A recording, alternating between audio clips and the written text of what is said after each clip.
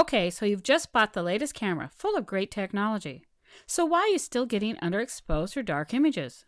Don't worry, it's not your fault. You know you're doing everything correctly. The problem is the camera's inability to reproduce what the human eye sees. The human eye is dynamically adjusting for exposure, whereas the camera can only use a single aperture for each image it captures. This is important, so let's say it again. The reason your images are often too dark is because of the physical limitations of camera, the single aperture. Let's look at this further. The image that the camera captures is a single exposure representation of the subject and looks nothing like what we saw when we viewed the image with our own eyes. Why does this happen? It's impossible for a single aperture to open and close at the precise instant and properly expose everything in a photo. This will continue to be an issue as long as cameras have a single aperture. So as we show here, the single aperture can't properly expose the flower, face, and sky, so that each part is perfectly exposed.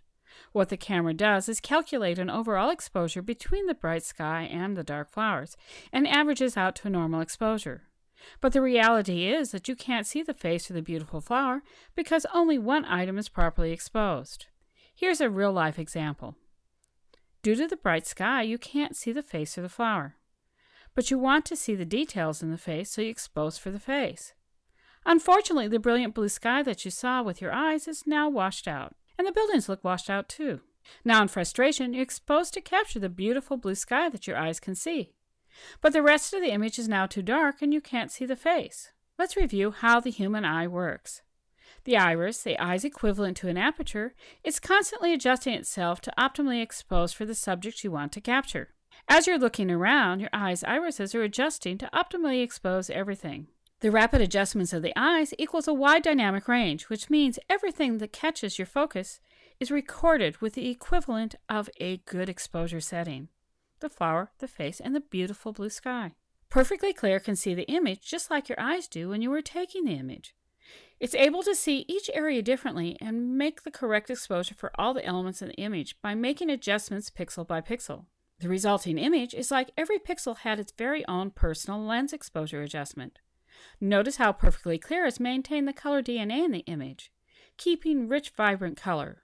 Flesh tones are nice and rich, with vibrant green foliage and a beautiful blue sky.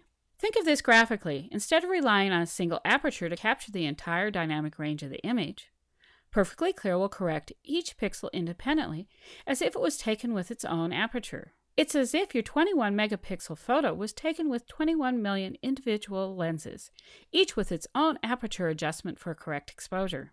Perfectly Clear optimizes the dynamic properties of light and mimics the way our human eyes work. Most importantly, Perfectly Clear maintains the color DNA of the image. This means your photos will be true to life with accurate colors. This is why perfect exposure is different from anything you've worked with before. Getting any further into the science of perfect exposure is beyond the scope of this video, but I'd like to encourage you to read all about it on our website under the Science section. Let's look how perfect exposure works in action. As you can see, all the various images have been automatically adjusted by applying just the right amount of exposure correction. Perfectly Clear can take advantage of a wide range of exposures and adjusting wonderfully, making each image fantastic with rich color. There's no need to apply any additional color adjustments. Perfectly Clear gives you the ability to tweak the level exposure as well. If you'd like to lighten the image, simply move the slider bar to the right. To the left if you would like a little bit darker.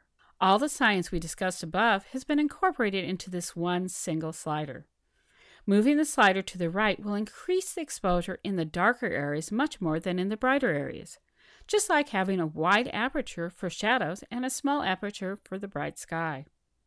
Think of the possibilities. You can batch process thousands of photos in just one click. We've also provided you with the ability to adjust the strength of automatic perfect exposure. If overall you'd like brighter images, select the High button. If you prefer a little darker exposure, select the Low. Or you can turn off auto exposure by clearing the checkbox here. Now you can save your custom settings as a new preset. Then use your new personal preset when you batch process for beautiful, consistent image corrections. Thank you for watching All About Exposure. I'd like to invite you to view our other videos on additional corrections that Perfectly Clear can perform on your images with just one click.